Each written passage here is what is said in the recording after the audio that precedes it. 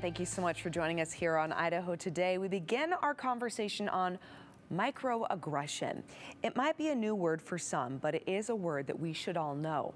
Microaggression is very powerful. It can have a massive impact on your relationships and how you see others in the world and how you also see yourself.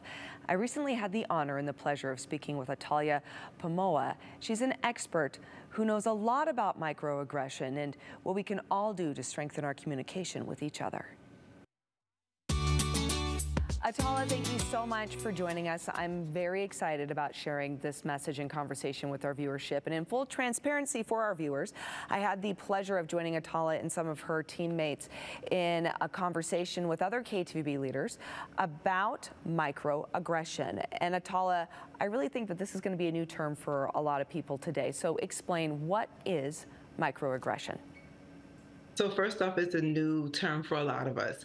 And for myself as a DEI practitioner and DEI consultant, it's a word that we use quite often. And it really is basically subtle, verbal, sometimes nonverbal messages. And they're generally communicated toward or about a person from an underrepresented group, or sometimes we say marginalized identity group. So it's usually unintentional. So that means it's something that we do frequently, right? All of us do it. And we're well-meaning when we do. We have good intention. It might be intended to be a compliment, right? You might be referring to the way someone looks or someone's ability, not knowing that because that person is a member of an underrepresented group, that might actually be an insult. Sometimes microaggressions are based on, or they are generally based on, stereotypes and what we also call unconscious bias. Okay. All right. So let's help others understand what might really be a microaggression. So give an example of how someone might be showing a microaggression and not even being aware of it.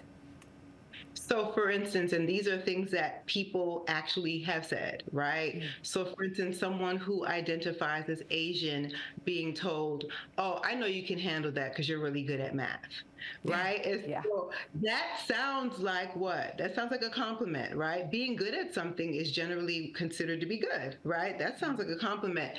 But the stereotype is that that person should be good at it because of their background. And, you know, we've gotten feedback from folks who are from that background who say things like, you know, I'm artistic, I'm creative, I'm a lot of different things, but people box me in to, you know, logical, mathematical kind of thinking, or that I'm good at math or science when I'm a person. And so that's the thing about microaggressions. It boxes people in based on stereotypes, like I said earlier, that are well-intentioned, but are based on, you know, just different messages that we've received over time. So they could be education, based on maybe just things that we heard growing up, you know, in our family structures, in our neighborhoods. They can also be cultural as well. And we don't even realize that we're learning them. Yes, right? Exactly. Yeah. And I mean, it can go to something like a physicality, like someone being tall, right? Where they're like, oh, you're tall, so you must play basketball, or you must be good at basketball. It's like, well, that doesn't necessarily mean that, right?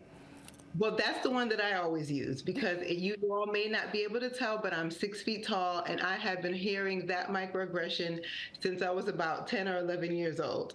Mm-hmm. So you can only imagine. And the thing about it is, I actually like volleyball. Yeah, there you go. I assume that I play volleyball. And that's not the, you know, that's a very more gentle microaggression. Mm-hmm. But think about microaggressions that are based on people's skin color, mm-hmm. or based on people's ability, mm-hmm. or people's gender or sexual orientation, especially possibly in the workplace or just in everyday life. Some of these microaggressions can be very damaging. Mm-hmm. And what we like to focus on, and what I want to ask the audience today to focus on, is the impact. So you or I may be the first person, or this may be the first time, I should say, that you may have shared this with a particular person. But consider this. How many times has that person possibly heard that microaggression before? And so we want to think about it from this perspective.